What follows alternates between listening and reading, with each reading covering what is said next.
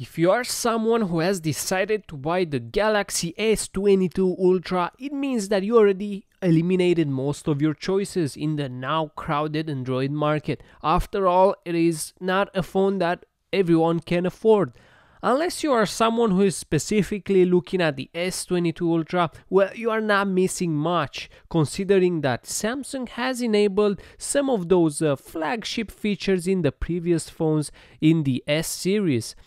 So guys, I'm not trying to say that S22 Ultra is a bad choice by any means. It's a pretty looking phone and powerful at the same time. So if you are still thinking to buy it, then I hope this video will help you decide, as I picked few reasons why it's worth buying it. So let's talk about the display.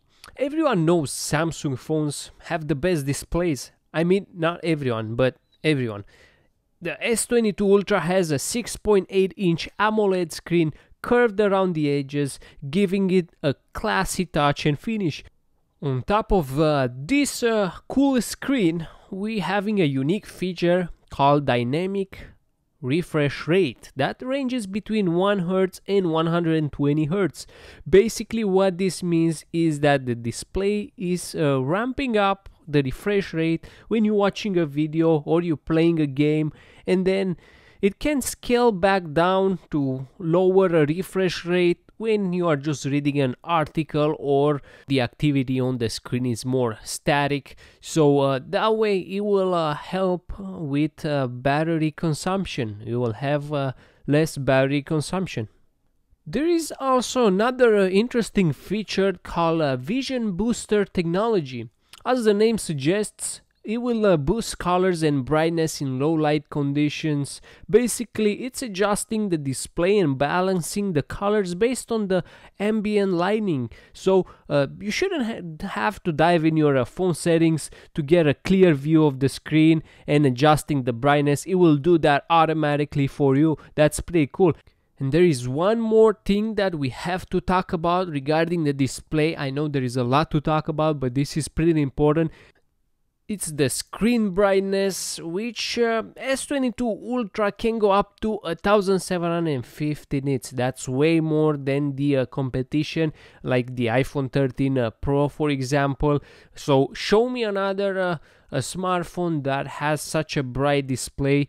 But let's talk actual numbers. On the actual tests, it actually is more like 1300 nits, but still better than the iPhone 13 Pro Max as a reference, which scored close to 1000 nits. So all those nits means that you're never gonna struggle to make out what's on your Galaxy S22 Ultra screen in bright sunlight. Now, I don't have an iPhone 13 Pro Max to do a side-by-side comparison, but here is how it stands next to my iPhone 12 mini.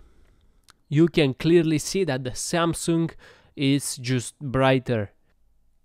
S Pen. So let's talk about the S Pen because everyone loves their S Pen. So just starting with a little bit of history, Samsung decided that it might be a good idea for the users to have an S Pen support for some of their lineup other than Note series. So they decided to introduce the S Pen support to the S21 Ultra, but it never felt like an integrated part of the phone. Just because you had to buy that S Pen separately, and also the S21 Ultra didn't have an actual slot where to keep it and charge it. But things have changed with the S22 Ultra, which now includes a slot for the S Pen. So that means you are getting a Galaxy Note at a lower cost.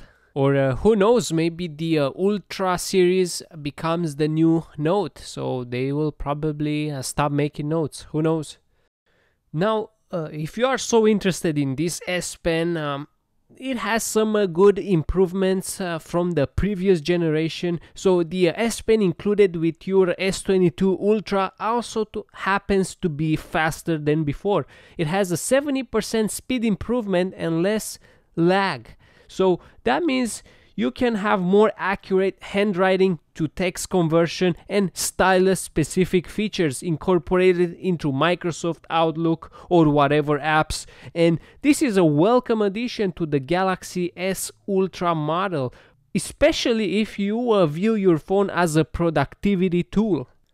Alright, now let's talk about fast charging and the battery.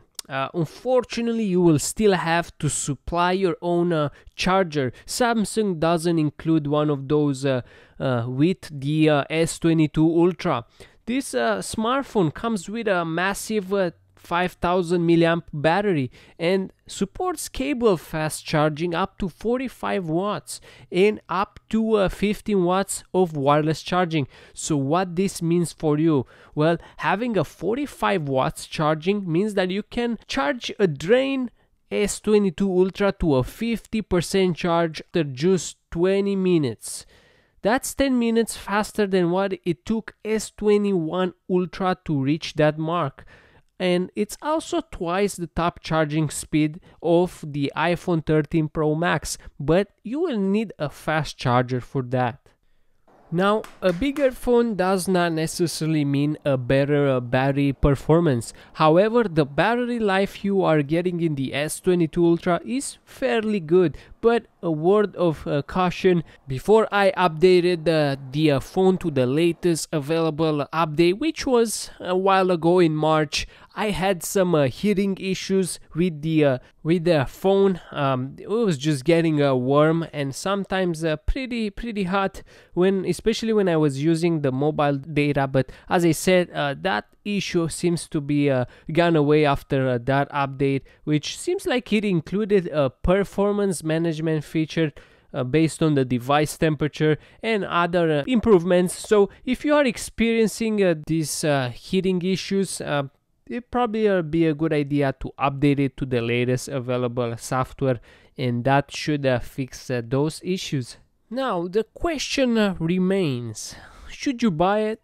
Well, it's giant, it's expensive, and might be overkill for people who simply want a nice screen, decent photos, and a good on-screen social media experience. And overall, for the average user, the Galaxy S22 Ultra is the best premium Android phone and is very close to being the best phone, period.